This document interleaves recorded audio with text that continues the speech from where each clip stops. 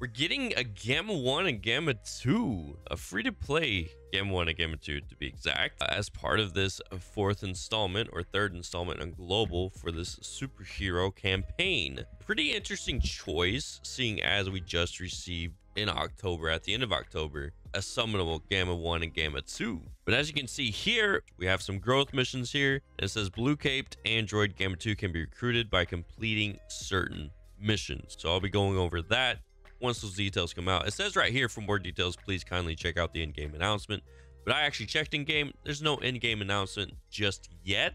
I'm pretty sure that might drop sometime tonight, either right before the live stream or maybe right after the live stream. So we'll see. Also, the movie collaboration login bonus will get 70 Dragon Stones and recruit SSR red-caped android Gamma 1 upon the first login. Yeah, it's an interesting choice. It really is an interesting choice why they would choose the Gammas for free-to-play units. Let's be honest. There's like, I mean, we've got some other free-to-play choices that they could have gone with. Maybe Dr. Hito, Magenta, Krillin 18, because I really don't think Krillin or 18 would be worthy as summonable units or even as banner units. I feel like the Krillin 18 from the movie could definitely be worthy free-to-play units for sure. Yeah, I mean, you've got a few other choices there that I feel like would have been a little bit different, maybe even a little bit better, because we do have summonable Gammas already. But let's hope these Gammas are decent free-to-play units for those of you who did not get to pull Gamma 1 and 2. Maybe they'll just be miniature kits compared to the other Gammas. But nonetheless, getting 70 Dragon Stones upon the first login, that's awesome.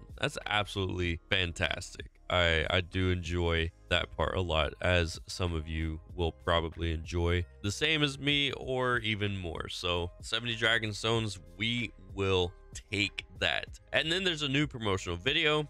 They're doing one every single day apparently, because in the last video that I made for the other promotional videos with the pan handing the water and also the pan jumping on Gohan, there's letters at the end of those. One was B and one was E. So they're spelling letters at the end of these promotional videos as a code to something. I'm not completely sure what it's going to be, but let's go ahead and take a look at this video.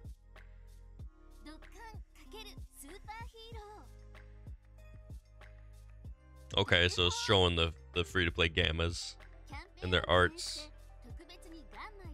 Okay, okay.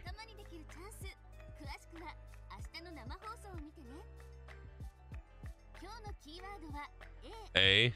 So B-E-A. I wonder what that's gonna spell. Can y'all guess? Can y'all guess what that's gonna spell? Okay, all right. I do enjoy these little promotional videos promoting the fourth campaign. It's actually pretty cool. It's very subtle but very welcomed, and I feel like they're doing a great job at caring for such a celebration, because it is very special. Number one, it's this Dragon Ball superhero movie related, so it's about that, something that is new, something that is fresh, and we haven't had any real new content for Dokkan Battle until now. Obviously we get new characters and stuff like that, but when I say new content, I mean like content that is about something that is related to the anime in any way that is completely fresh and new. So Dragon Ball superhero is completely fresh and new. We're getting this right now. Top of that, the fact that it's once again happening on JP and Global at the same time, it's just very, very special to get this kind of stuff and to be able to celebrate it alongside each other, alongside both versions. And they're really, I feel like they're doing a great job at really promoting this, really making it sort of special. But let me know your thoughts down in the comments below, and I'll catch y'all in the next one.